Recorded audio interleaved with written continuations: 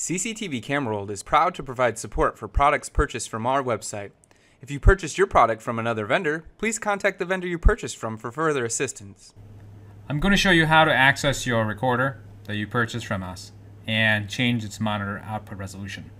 The previous video shows you how to find the IP address of your DVR or NVR. Most recorders these days are set to DHCP, so the IP address would be anything suiting your network. So the first step is to open up Microsoft Edge in this case. And this process that I'm showing you will work with only newer DVRs and NVRs from 2021 forward. So my IP address is a little bit different than what yours might be. So again, follow what your IP address is. Put HTTPS in the beginning of it, or HTTP, whatever it may be for your DVR.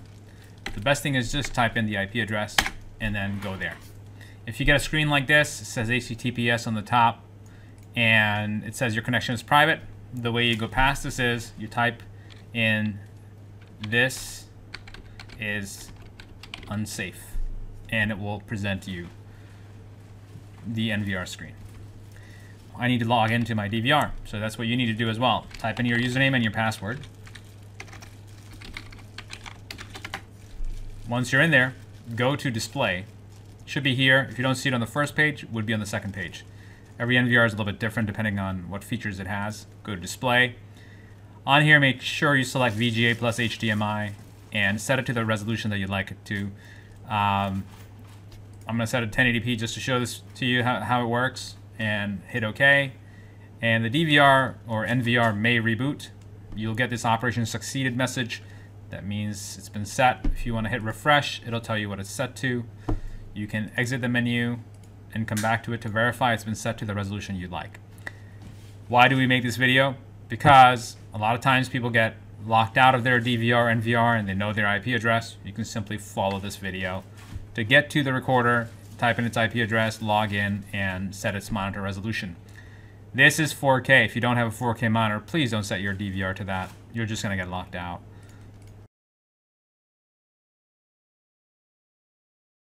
If you are locked out of your DVR or NVR and you can't see any of these screens in the video above that we show you how to DHCP it, then you're going to need to find the DVR on the network. Make sure it's connected to the main router and your computer is connected to the main router.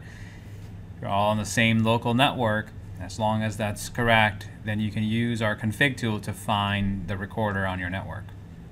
And what I mean by finding its IP address. So open up a browser window and type this in. This is the URL you want to type in to download our latest config tool. Once you type that in, you'll be presented with this screen to download the file from Google Drive. It may take a few seconds, and you can hit the download button, hit download anyway, and let it click on open file. It usually downloads to the download file folder here. Right click, extract all, hit extract, and then double click and install it. Make sure you select English as the language and hit OK. Hit next, I agree, install. I'm giving you a full